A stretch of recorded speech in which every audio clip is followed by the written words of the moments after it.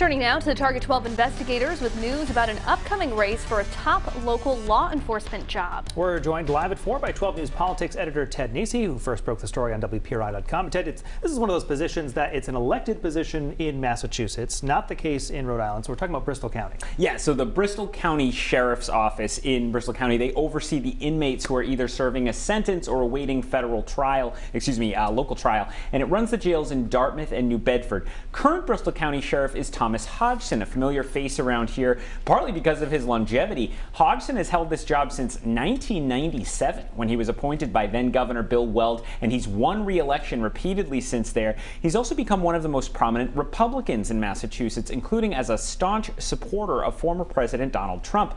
But Hodgson's current 6-year term is up next year, so he's facing re-election.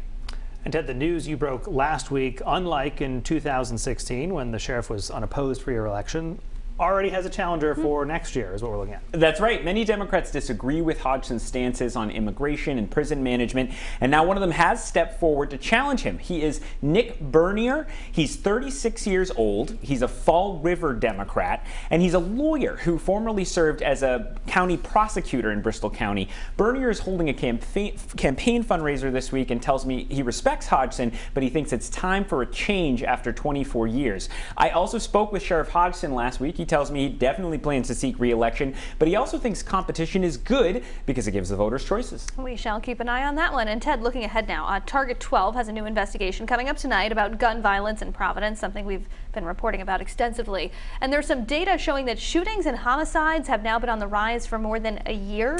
Yeah, that's right. Our colleague Steph Machado took a look at the shootings that occurred in the city this year, including mapping out where they happened and exploring why the numbers are going up. Providence was actually having success bringing those numbers down before the pandemic, but now they're grappling with this spike in violence. Steph sat down with Providence's police chief to talk about what his department is doing, and she'll have that interview coming up at 5. A topic on a lot of people's minds around Providence right now. Looking forward to that coming up. Thanks so much. Good to be here.